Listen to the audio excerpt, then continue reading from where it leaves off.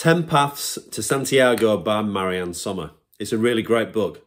115 pages, just over 5 ounces, I believe. So it's really light and really thin. So a really easy read. But Marianne walked the Camino Frances and stayed in a place called Hornillas del Camino, worked there for a while. And while she was serving coffee and toasting bread, listened to lots of the interesting stories along the way, and ended up writing this book about 10 people. So it's 10 different stories of people that walk the Camino, why they walk the Camino, and what they discovered and what happened to them. It's a great little read and well worth investing and reading. So it's 10 Paths to Santiago by Marianne Sommer.